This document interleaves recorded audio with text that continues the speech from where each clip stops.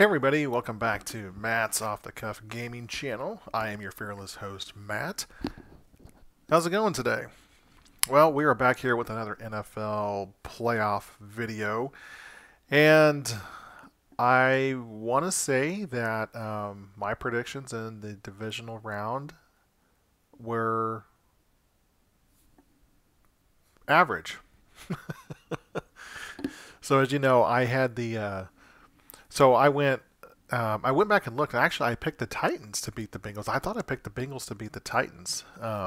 When I did all of the Madden simulations, I remember the Bengals won 6 out of 10 against the Titans, and I was like, oh, that matched my prediction. But I went back and watched my video, and I was like, no, I actually picked the Titans to win. I thought I went 3-1, but then I was like, no, actually I went 2-2. So anyway, um, I want to talk about these games real quick, and then get on to what I see happening in the conference championship games. And of course, we'll do Madden simulations later on in the week.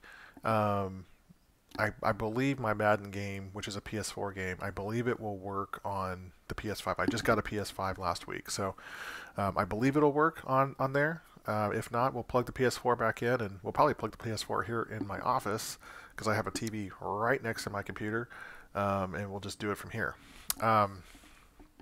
Anyway, okay, so let's first talk about switch over here. Look at these pretty little games here. Let's go ahead and zoom in here so it's a little easier to see. All right, we'll start with the Saturday games. The first game, the Bengals and the Titans. Bengals win 19-16. Again, apparently I picked the Titans to win, but my simulations showed that the Bengals were going to win. Again, I thought I went with the simulations pick, but I was wrong. So this was a very close game, obviously, as you can see. I don't believe the Titans actually ever led this game. I think the Bengals led the whole game. I think it was it was tied at 16 when the Titans scored the touchdown to tie it.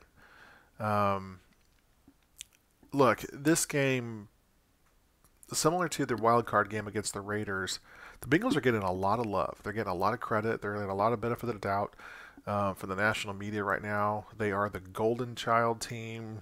They can do no wrong. Again, I think they're a very talented team. They obviously beat my Kansas City Chiefs a month ago. And the thing with that, though, as I've mentioned, previously in other videos, that game was very, very strange. The Chiefs had a lead in the first half and were dominating that football game, and then just the second half they couldn't do anything. Now, credit the Cincinnati defense for buckling down and winning the game. Of course, we all know there was questionable officiating in that game. I'm not going to say that's the reason the Chiefs lost, because there's a lot of reasons the Chiefs lost that game.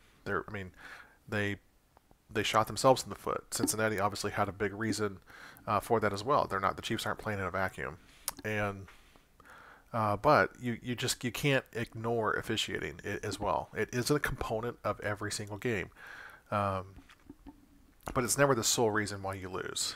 Well, the thing is that if you ever let a game come down to be decided by officiating, you probably could have done something else to make sure it doesn't come to that. So, but sometimes that's overly simplistic. But anyway, so back to this game, the Bengals got by the Titans 19-16. Joe Burrow throws for 350, I believe. Oh yeah, it's right here on the screen, 348. No touchdowns, threw an interception. It was a really kind of a fluky interception. It went off the receiver's hand, and then the defender kind of came out of nowhere and swooped it up and picked it up right before it hit the ground. It was a tremendous interception, actually, and they had to review it. When I saw it in real time, I was like, that's not an interception. That ball hit the ground, and but they reviewed it, and it was an interception. They made a great call. Derrick Henry came back in this game and was a non-factor. He rushed for, I think he had 21 carries for, I think, 61 yards. Very reminiscent of his AFC Championship game performance against the Chiefs 2 years ago. Look, Derrick Henry is on the downward spiral of his career. You cannot take that much punishment as a running back and expect to just always be good. Running backs, they have a very short lifespan in the NFL. They're a dime a dozen. That's why if I was an NFL GM, now, Grant, I'm not an NFL GM. I'm just a regular guy having a regular job, living in the suburbs here in Kansas City. Um, but I follow football. I follow sports. My opinion is not something that's just uneducated. I study the games. Not as much as the NFL GMs and NFL coaches do. Of course not, because I don't get paid for that. But I know enough about it to make educated guesses and educated, opinions and have those educated opinions. Um, I would not draft a running back in the first round. Maybe not even the second round. I think you can find tremendous value in running backs in the third round because I've seen it happen with the Chiefs. I've seen it happen with many other teams. Um, I mean, when was Henry drafted? Was he a top 10, top 5 draft pick? I know he was a first round pick, and great. He's been fantastic for the Titans, but you cannot build a team around a running back in today's NFL. You just can't do it. Tennessee was the worst number 1 seed I've ever seen, and I said that in a previous video. They were completely overrated, but they did beat the Chiefs, and they tied with the Chiefs for conference record, so they got the number 1 seed. They were overseeded. If this was the NCAA tournament, we would say it. We would say they were overseeded. They didn't deserve that number 1 seed for based on the overall body of work, but they got it because the Chiefs had some defensive deficiencies. There we go. In the first part of the season, which allowed the Titans to get the number 1 seed. I mean, 12-5 to be the number 1 seed. Come on, really? It's not a great record for a 1 seed. And I can make the case that the Kansas City Chiefs should have been 15-2. Definitely should have lost to the Titans. Definitely should have lost to the Bills as they did. But the Ravens, the Bengals, and the Chargers game, all 3 of those games, the Chiefs should have won all 3 of those games. And had they won just one of those, Tennessee would have been exposed in the wild card round like they should have. So Tennessee is now 0-3 as a number 1 seed in the AFC. 0-3. They've never won in the divisional round as the number 1 seed. So what does that tell you? That tells you you're building your team wrong. They're building it around Ryan Tannehill, which is a mistake. Ryan Tannehill threw 4 interceptions, 4 interceptions. He turned the ball over too many times, including the first pass of the game. Ryan Tannehill is a game manager quarterback at best, okay? The only way you're going to win a Super Bowl with a guy like that is if you have the 2000 Ravens defense, okay? And Tennessee does not have that. Yeah, they sacked Joe Burrow 9 times in this game, which is another problem. We'll get to that in a second. But Tennessee doesn't have that. So Tennessee's got to look themselves in the mirror and find out what they want to do at quarterback.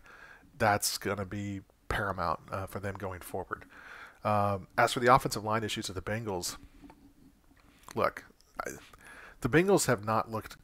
They've won these 2 games. They beat the Raiders on a very controversial officiating in that game. Obviously, I talked about that last week. Don't need to rehash that here. And then they squeaked by the Titans by 3. How long can they keep doing this? I mean, honestly, they had the weakest path to get to the AFC Championship game. They had to beat the Raiders. The Raiders are a fine team, but look, the Raiders, in my opinion, they benefited from getting a late season boost due to scheduling and snuck into the playoffs. After outlasting the Chargers in that ridiculous game in week 18. And then they got to play the worst number 1 seed of all time in the Tennessee Titans, a team that the Bengals matched up well with, but still barely beat. So, the Bengals' offensive line is. I am so surprised that Burrow put up the numbers he did this year behind that line, being sacked as many. He led the league in sacks taken. And part of that's on the line. Part of that's on Burrow, though. Burrow holds the ball way too long, always looking for the big play. I think it's going to be to his detriment eventually at some point in his career. He's going to take too many hits. He's going to take the wrong hit at the wrong time at some point. He got injured last year, tore his ACL. Look, it's not out of the question for that to happen again. You've got to get rid of the ball faster than he does. But congratulations to the Bengals for making the AFC Championship game, and we'll see what they do going forward. Next game here on the list, 49ers and Packers. Look, this game was a dog. I, it looked like it was going to be a rout for the Packers after that first drive. The Packers drove down and just precision efficiency and just scored a touchdown with just utter ease. I'm like, geez, this is going to be a 35-3 just blowout for them. And then they didn't score again until they got a field goal late in the fourth quarter. Look, Aaron Rodgers is a joke. Okay, I'm just going to say it. Aaron Rodgers is a joke. The guy is more concerned about his passer rating and not throwing interceptions than he is about throwing the ball downfield and trying to win a game. He throws to Devontae Adams and that's it. And he's always been this way. He's always looked for one guy to throw to. Look, there is no mystique about playing at Lambeau anymore in the playoffs. You know, since Michael Vick went in there and won that game, the Packers have an under 500 record at home in the playoffs. I thought this was a place where it was supposed to be impossible for teams to come in there and win. And Aaron Rodgers is now what, 10-12 in his playoff career, and he has the one Super Bowl title. So you can't take that away from him. He has won a ring, and good for him for that. But the Packers have been the number one seed the last 4 years and have just had these really ridiculous playoff exits. Twice now to the 49ers, maybe 3 times to the 49ers. I know it happened in 2019, here in 2021. You know, it's 2022. It's a 2021 season. The 49ers had no business winning this game. And Jimmy Garoppolo, once again, played an absolutely horrendous football game. But somehow his team won because they won because they blocked a punt at the end of the game, and that's what sealed it for him. That's how they won the game. And I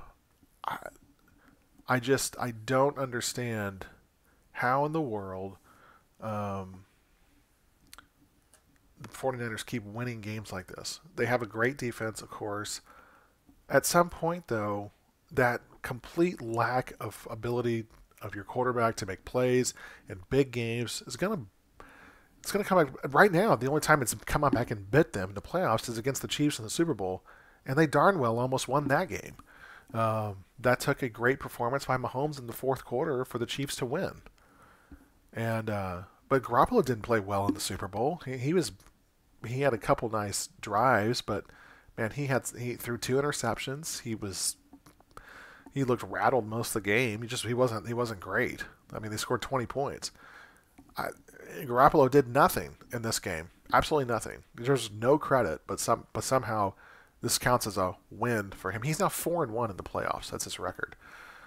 So, and the Packers, who knows what's going to happen with Aaron Rodgers next year? I think he's going to keep playing, but I don't think he's going to be with the Packers. I think the Packers are going to be a middling team going forward. Jordan Love is not a good quarterback. We saw that against the Chiefs this year. Chiefs were fortunate they didn't have to play Aaron Rodgers in that game because Aaron Rodgers is a great regular season quarterback and he sucks in the playoffs. Bottom line. We'll get to the Chiefs Bills. I'm going to skip that one. I'm going to go to the Rams Bucks game first because that's going to kind of go in order here. I did pick this game. I picked the Rams to beat the Bucks. If you want to go back to my prediction video from last week, the reason why I picked it, typically I go with a better quarterback in matchups, and Matt Stafford against Tom Brady. Obviously, Tom Brady's the greatest quarterback of all time. I'm not going to say Stafford's a better quarterback than him, even though Stafford played a better game than Brady did. Brady's, I think, still has the edge, but the reason why I went with them is because of the problems on the injury side that the Buccaneers had, and I thought the Rams would win this game by 7 to 10 points. And honestly, after they went up 27-3, I'm like, I wasn't even thinking the Falcons Super Bowl meltdown. I was like, I'm sure that Tampa's going to get a garbage touchdown or two, but the Rams are going to get another one because they couldn't stop them moving the ball. But then the weirdest thing happened. The Rams just kept fumbling the football. I believe the Rams fumbled 4 or 5. They lost 4 or 5 fumbles in this game and still won. And you go back to the Bengals game. The Bengals had Burrow sacked 9 times and they won. These are things that just don't happen. especially in the playoffs, and how the Buccaneers, who came back and tied the game, how they didn't stop the Rams and just somehow win that game. I, that's a travesty, and but it's that was a game that seemed like nobody wanted to win. It was they were both teams were trying their darndest to give the other team the ball, or give the other team the win. So, like I said, my prediction came true. The Rams did win, and now the Rams will play the 49ers for the right to go to the Super Bowl.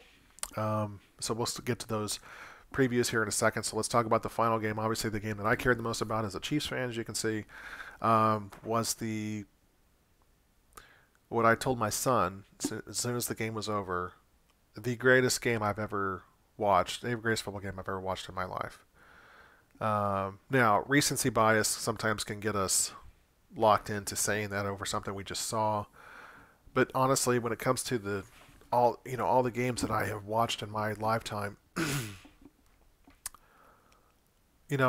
sometimes we confuse greatest games with games that maybe had an exciting finish. I think back to the Steelers and Cardinals Super Bowl that had just a fantastic finish, but that was a dog of a game. And that was two teams in the Super Bowl, honestly, that in my opinion didn't deserve to be there, but they each went on these playoff runs and made it. I think they were both 9-7, if I'm not mistaken, that year.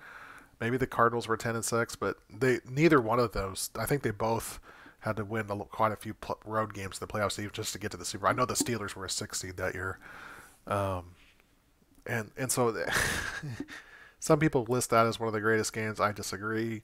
And then of course there's the Patriots and Seahawks game. The Super Bowl people list that up there. Yeah, okay, I can see that. And of course you have the Chargers and Dolphins game from 1981, which was definitely an exciting game. Of course, I was only 2 years old, so I didn't see that game. Just read about it. But this game had it all. And people talk about, there was some comments made that's like, well, how can it be one of the greatest games ever if the defense couldn't stop anybody? Look, with a 2-minute warning in the fourth quarter, it was 26-21. The Chiefs were up by 5, 26-21. That's not 13-7.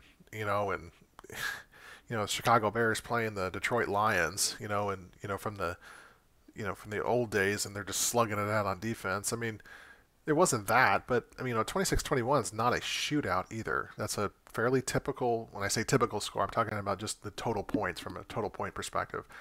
It's a typical score at that point, and the Chiefs defense had done enough to win the game up to that point. They had stopped Allen 4 times on drives. The Bills had punted 4 times. The Chiefs had only punted twice, and it's now, right after the 2-minute warning, the Bills scored a touchdown to go up, 29-26. And then they left too much time in the Chiefs, and obviously the Chiefs go right down the field and score. Then the Bills go right down the field and score again, and then the Chiefs have 13 seconds and tie the game. There's a lot of talk this week about how Sean McDermott made a mistake on his kickoff with 13 seconds to go, that he should have squibbed it, or, done what do they call those really high kicks that maybe are designed to be caught around the 10 or 15 yard line. Personally, it's hard to fault him for his decision there, and sometimes I wonder, the Bills obviously were the team that was victimized in Tennessee on the Music City Miracle. Which honestly shouldn't have happened. That was a forward pass by Frank Wycheck. And you say, no, it was. Yeah, it was. It was a forward pass. It shouldn't have happened. It's pretty clearly a forward pass. The Bills should have won that game. But I don't know. None of the people on the roster or the coaches, none of them were a part of that. So maybe they weren't thinking about it. But at least that's where my mind first went when people started talking about this. I was like, well, maybe that entered their minds. Maybe they were just snake bit as a franchise. Like, we can't allow some crazy return on a touchdown or a kickoff here. But the Chiefs, their longest kickoff return this year was 39 yards. I mean, they don't have Dante Hall back there anymore, and Tyreek Hill doesn't return kicks. obviously Pringle would have had a touchdown against the Bengals, but they called it back because of a holding call.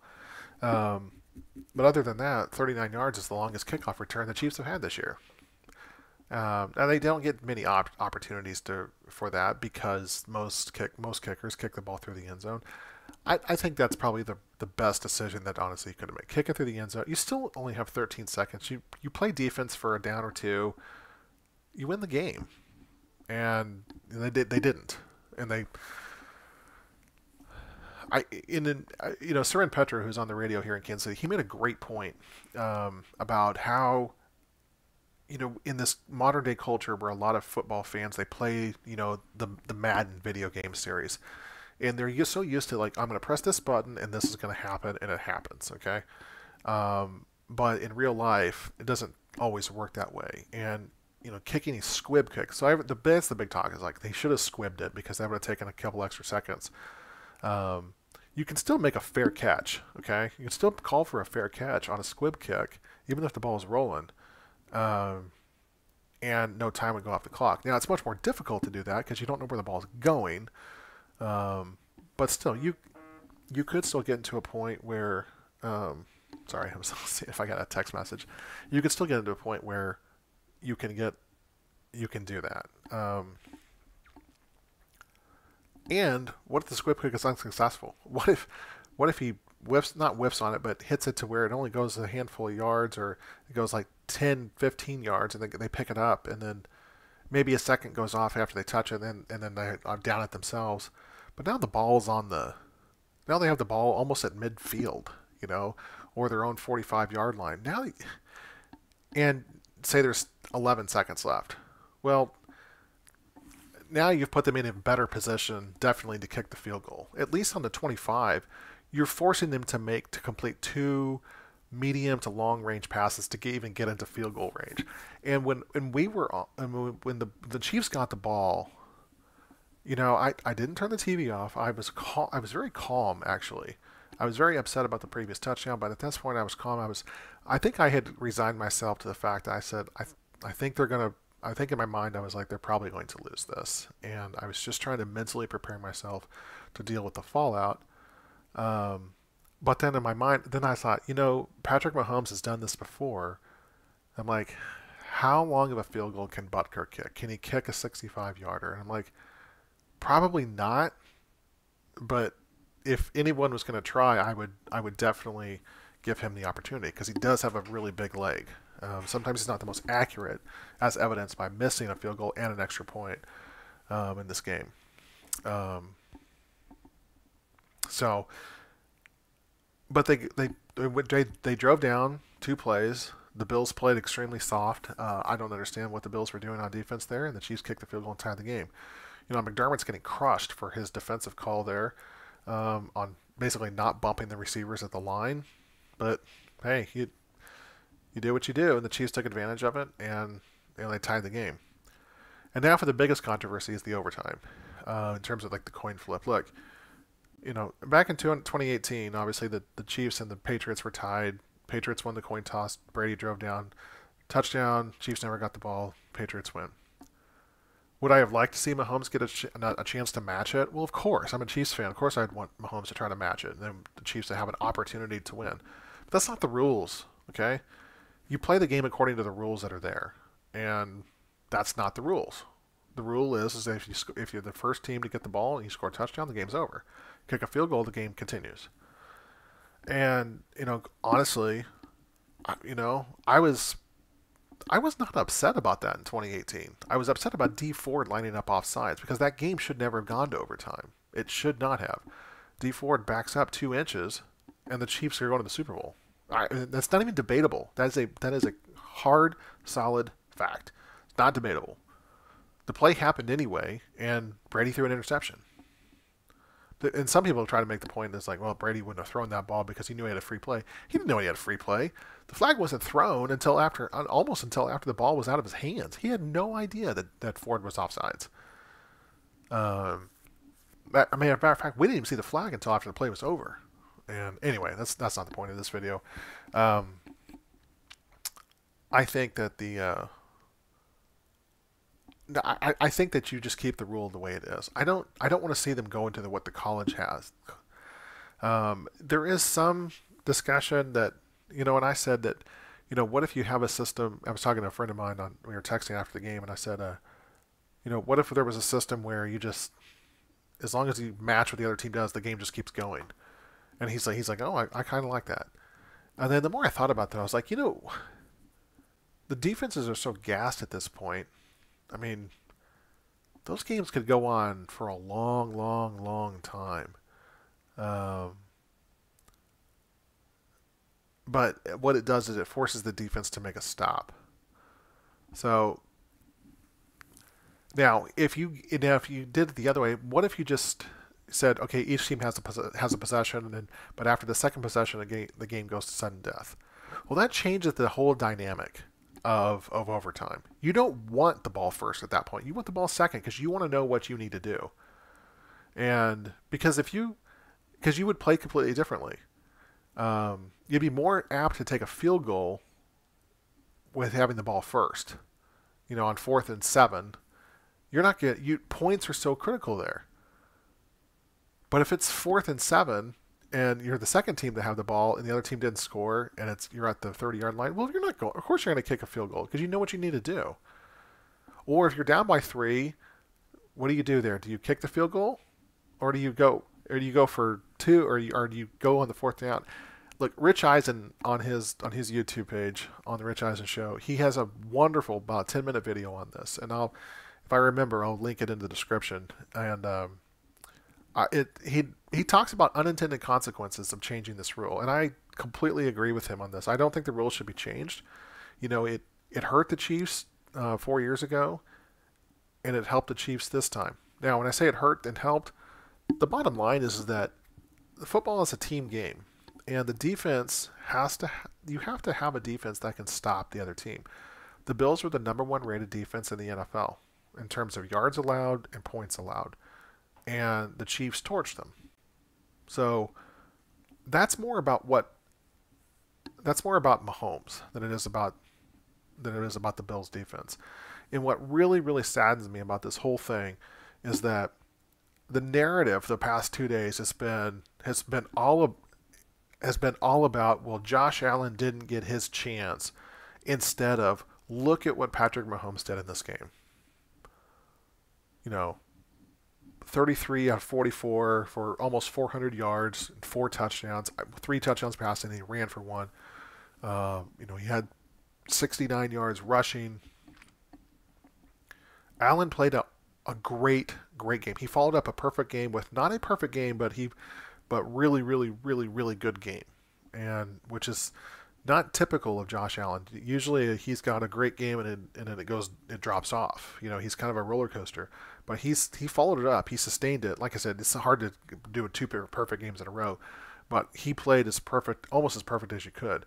Now, a lot of that was due to the fact that Tyrann Mathieu was out on the first drive of the game, and that really opened up the middle of the field. I mean, Davis he was always wide open, and sometimes it was because he faked out the corner, and I know Hughes fell down on one of those touchdowns.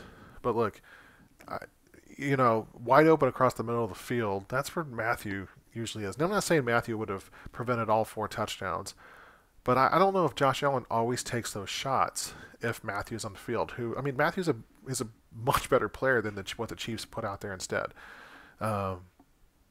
Which obviously Sorensen had to play almost the whole game. And Sorensen didn't play a terrible game. I don't remember him getting beat. It was the corners that were getting beat. But maybe it was more of a fact that it just Mathieu wasn't there.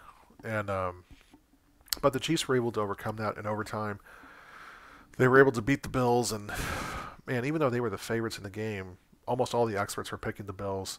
I did a compile list of like 5 or 6 different screenshots, and all of them had picked the Bills to win. It was incredible, and I don't understand this talk about how Josh Allen is Patrick Mahomes' equal. It's not true on accomplishments. It's not true on hardware. It's not true even on statistics. And the people that talk about this, they're like, oh, you can't use statistics to prove this point. I'm like, that's all we have to use. I mean, yeah, we can use the eye test on games we watch, but Josh Allen has some real clunkers, and I want to dispel this whole notion that Patrick Mahomes and this he had a down year. Um, from a quarterback rating standpoint, yeah, it was his quote unquote worst year, but his worst year by his because compared to his own standards of absolute insanity greatness, and even in his quote unquote down year, all his numbers were better than Josh Allen this year. Josh Allen took a much further. He regressed much more from a statistical standpoint in 2020 or 2021 than he did from 2020, and so you could make the case. I mean, he had a good season this year. Don't get me wrong, but he's had two good seasons. Okay, he looked a lot like Mac Jones in 2019. Um, and played an awful, awful playoff game against the Houston Texans. In 2018, his first year starting, which was also Patrick Mahomes' first year starting, Jones was awful. I mean, Jones. uh, Allen was awful. 10 touchdowns. I think he threw 15 picks. Just was not a good quarterback in his rookie year. So the Chiefs are moving on. So here, let's go back over here. Let's talk about. I only have about 5 minutes to wrap this video up. We're already at 30 minutes. So, oh man, is this thing completely? Is it smudged?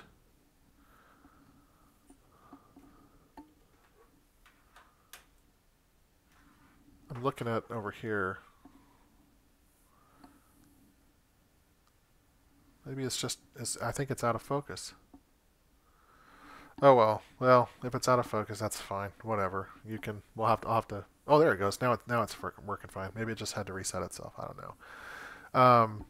Yeah. So like I said, I just got about 5 minutes left here on this video. So I want to do just a quick preview. And I'll do a more in-depth analysis of these games. Rams and 49ers. 49ers are, in this iteration of these head coaches, the 49ers are 6-0 against the Rams, including sweeping them this year. So they've swept the season series the last 3 years. I can't pick the 49ers to win a 7th in a row against the Rams. I can't. Even though all the evidence says that the 49ers should beat the Rams, I'm never going to pick Jimmy Garoppolo. I mean, I picked him to beat the Cowboys because I think the Cowboys are frauds. But Jimmy Garoppolo is just I don't understand how he's winning these games. Well, I know how they're winning the games. They're winning the games on a timely special teams play and some great defense when it matters. That's not sustainable, but it's worked so far. So I guess maybe it is sustainable. So my prediction here, like I said, I'm going to go with the Rams to beat the 49ers. Even though the Rams played a fairly poor game against the Buccaneers, but managed to squeak by. Yeah. And Chiefs and Bengals, I think I mentioned this in another one. I don't understand why the Bengals are getting all the benefit of the doubt and all this credit. The Bengals, when they beat the Raiders, they won their first playoff game in 30 years. And then yesterday, or this weekend, when they beat the Titans, that was their first road playoff win in franchise history. The Bengals have been around for a long time, almost as long as the Chiefs. Matter of fact, I think they have been around as long as the Chiefs, at least from the NFL days. I don't understand how they're getting they went 10-7 this year. They had some bad losses. Now, they had some great wins too. They beat the Chiefs. But is that going to repeat itself? Again, when we talk more in depth about these matchups, I'm going to talk about what Patrick Mahomes has done in the playoffs, and we just don't have a record of Joe Burrow. Joe Burrow has played 2 games in the playoffs, and I'll break those down. Yardage wise, he's had pretty decent time, but he's turned the ball over. He's taken a ton of sacks. And he's won 2 games by a combined 10 points. Patrick Mahomes is off. They've scored 84 points in 2 games. I'm sorry. Even though I'm a Chiefs fan, I'm a homer, obviously. There's no way. There's no way the Bengals beat the Chiefs twice in the same season. And I'm going to go over those numbers in the next video too about when Patrick Mahomes faces a team for the second time that season in the playoffs and what he does to those teams. It's pretty interesting. So, and then Rams and Chiefs Super Bowl. This would be the second year in a row the Chiefs would have to play the NFC team in their home stadium if this Super Bowl matchup happens. I mean, people complain, oh, the NFL, they're just all for the Chiefs. They do everything, to try to get the Chiefs to win and I'm like, then why does this stuff keep happening? Obviously, no script there. But I think the Chiefs are the clear favorite to win the Super Bowl, and I'm going to go ahead and when the Packers lost to the 49ers, I thought to myself, as long as the Chiefs can beat the Bills, they're going to win the Super Bowl. And the Chiefs almost didn't beat the Bills. It was a tremendous game. So, okay, I am out of time here. So thank you so much for watching this video. If you like this video, give me a thumbs up. Comment down below. Consider subscribing to the channel for more content like this. We're going to keep talking NFL playoffs throughout the season, throughout the rest of the season. And then, I probably won't do too much NFL after that. Maybe until the draft. I'm not a big draft, geek or anything like that. But I got a lot of video game content on the channel. So if you like games, you like gaming, watch some of my other videos. I'm still in the process of doing the Mass Effect series. And we're going to be playing Horizon Horizon Forbidden West here in about 3 weeks when it launches. We're going to be doing a Let's Play, a live stream of that on the PS5. So if that interests you, subscribe to the channel and come back for that here on February 18th when we get that going. So anyway, thanks so much for watching, and I'll talk to you guys later. Bye-bye.